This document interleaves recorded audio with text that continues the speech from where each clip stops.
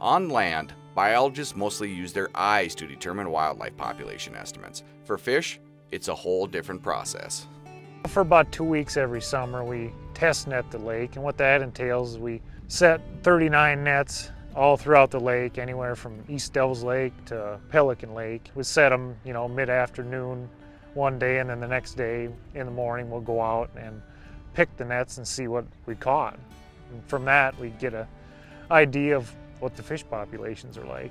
Devil's Lake has what we call the big four species of fish: walleye, northern pike, yellow perch, and white bass. And how are the walleye populations holding up?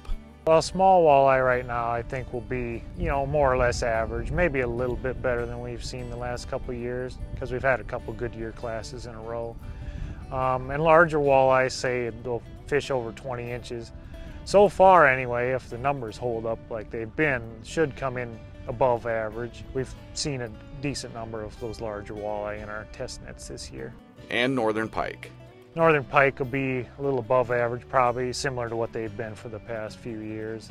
Anglers target yellow perch primarily in the winter on Devil's Lake. And yellow perch, they will probably come in maybe just a little above average, but it seems like a fair amount of those are kind of smaller ones right now. They're maybe not quite the ones the anglers would be looking for yet, but given, a year or two, they'll grow and be decent size for the anglers. And white bass populations?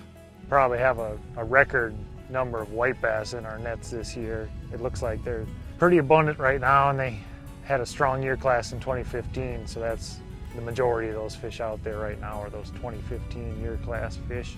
And they're running anywhere from 10 to about 13 inches long. Casper says the fish survey shows fish populations in Devil's Lake overall doing well, which means continued good fishing in the future. This is Mike Anderson in the North Dakota Outdoors.